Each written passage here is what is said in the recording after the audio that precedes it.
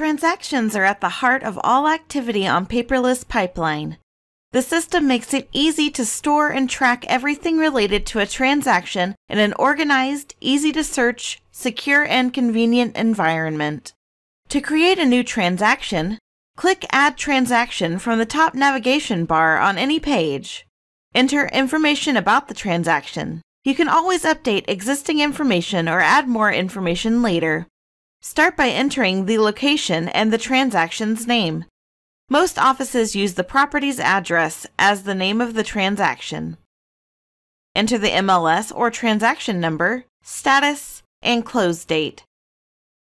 Use the More Info field to track any info that is not captured in the other fields. Escrow numbers, referral sources, or any information specific to your office are all good examples.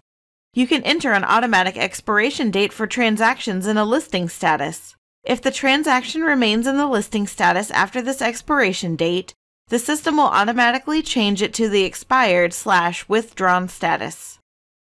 Complete the remaining fields. Then assign agents. Expand the locations if necessary so you can locate the agents, or search for them by their first or last name. Check Listing or Selling to designate the agent's role in the transaction. Assigned agents will appear to the right of the assignment area.